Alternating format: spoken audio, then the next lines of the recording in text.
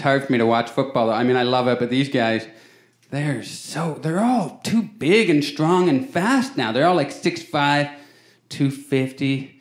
They run like a 4.3 40, and they hit each other. You see them hit each other on the field, and you can just see the years leaving their body. When you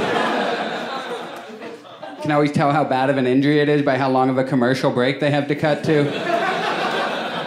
They cut away for like 2 commercials. You're like, oh, it must have been a sprained ankle or something. No big deal. 7 commercials, 8 commercials. You're like, yeah, that guy's dead for sure. I just witnessed a murder.